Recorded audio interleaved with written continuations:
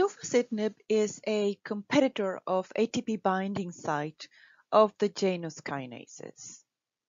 We have the structure of ATP, which has an adenine, it has a ribose, which is a sugar, and then it has the 3 phosphate groups, which is critical for the function of ATP, which is adenosine triphosphate. What ATP does is donate one of the phosphorus molecules that it has at the very end to produce energy. And of course, we all know that phosphorus is a highly energy containing element in the table of elements. So when we light a match, we see the fire. If we fall down, if we hit ourselves, if we have a cold, we also can feel the heat in our body. And that's produced by mainly ATP donating a phosphorus to provide the necessary energy for enzymes to start working and produce healing, for instance. But this is also important for life and even to maintain our body temperature. So ATP is actually mentioned as the currency of life. It is highly preserved in all living cells, and it's the way that the living organisms can easily obtain energy to produce the many different chemical reactions that we need in life. So going back to tofacitinib, what tofacitinib is as a competitor inhibitor of the ATP binding site, it actually inhibits ATP from binding. So it has to have a structure that somehow mimics. So let's look at the adenine moiety. What we have there, adenine is a nucleic acid derivative of the purine series. And what tofacitinib uses is the pyrrolopyrimidine series of a very similar chemical structure. When we move to the ribose, tofacitinib does not have a sugar. It uses the piperidine series, which was the most optimal series to produce this particular drug. I encourage you all to look at the references that I have, especially from Mark Flanagan, on how this discovery happened in a span of over 3 years and many, many nights in the lab working on finding which would be the best structure. And finally, ATP has, of course, the 3 phosphate groups. That's what makes ATP the currency of life. And of course, where are the phosphates in tofacitinib? They're not, because it's an inhibitor. It's a competitor inhibitor of ATP. So what is the challenge when you want to inhibit only one kinase or a small group of kinases? There's over 500 kinases in the human kinome, and a kinase is basically an enzyme that uses ATP to produce energy. And a depiction of these kinases is shown on this slide, but I encourage you to look at the reference where I got it because it's a dynamic interactive image, and you can actually look at all of the different families of the kinases in this very good source that I found on protein kinases. So what happens is all of these kinases use ATP, and by using ATP, which I mentioned is actually found in all living cells, so I'm just showing the human kinome, but ATP is highly conserved, and so they have to have similar places where they accept the ATP in the structure of all of these kinases. And again, this is the structure of ATP.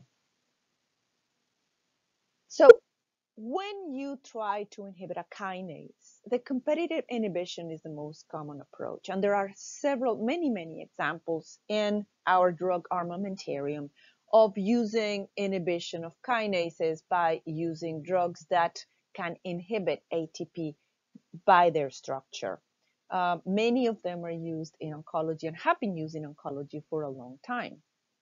When the discovery of the tofacitinib happened and the development of this drug happened, the idea was to basically focus on a small group of kinases, or basically originally just the JAK3 kinase. How do you inhibit only one kinase when ATP is highly conserved and we have a structure that that's very similar from ATP, so that it can compete with the binding site? But how can you compete only with the binding site of one kinase when all of these are highly conserved? Just in case you missed it, that's where the Janus kinase family sits. They are very close together, and the closeness, or the relative spatial depiction in this tree, means that their structure is more similar between this family than with other families. So this is ATP that is bound to JAK3 by crystallography. Again, I highly recommend you look at the references that I have placed in here. So first thing is, that's where you have the nucleic acid. The adenine of ATP is the one that binds the hinge region of the enzyme. So the enzyme is depicted in the blue loops. That's the ATP accepting site of the Janus kinase 3. And that's how ATP enters this accepting site of ATP, or ATP binding site, through heads in with the adenine binding the hinge region. You have the ribose, which basically is the way that the adenine can present then the ATP. Those are the three phosphates, and of course you can see, I hope that you can see clearly, that the last one is very readily available to be detached by the action of the Janus kinase, and then it actually lights up, produces the energy for the different chemical reactions that are needed. This is tofacitinib in the same Janus kinase accepting site. So the ATP binding site of Janus kinase 3 now will be bound in the hinge region by the pyrrolopyrimidine piece of tofacitinib. It doesn't have an adenine, it's a pyrrolopyrimidine. Of course, it doesn't have a ribose, but the piperidine series provides the linkage so that it can sit in the binding site, and there's no phosphorus. There is absolutely no source of energy.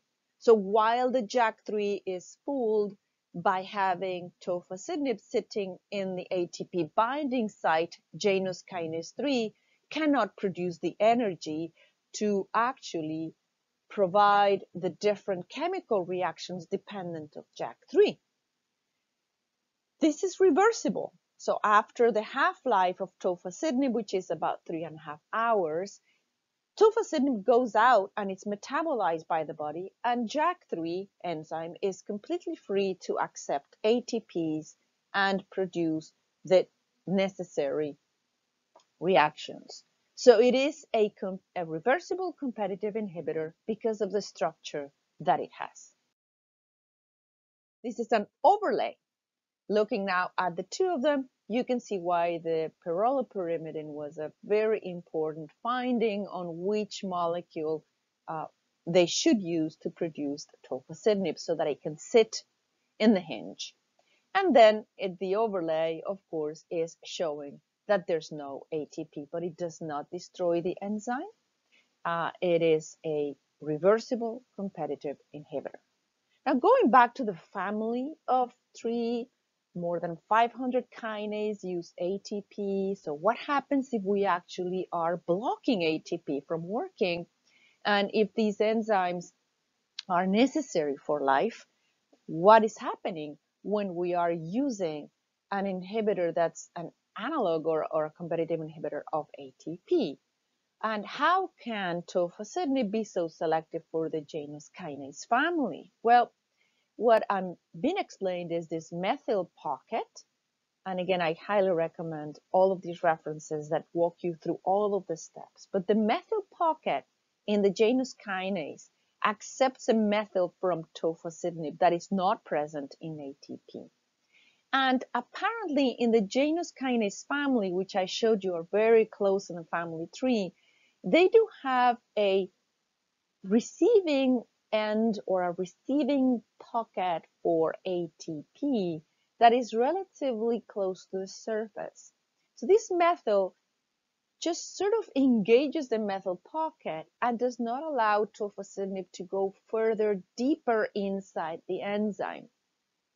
ATP could go farther inside the enzyme, and that's how it works with the other kinases because they have a deeper pockets. But tofacitinib cannot inhibit other ATP binding sites of other enzymes because this methyl is actually just blocking it from going further inside. So this is a simpler explanation of the complexity of how to create a selective inhibitor of the Janus kinases.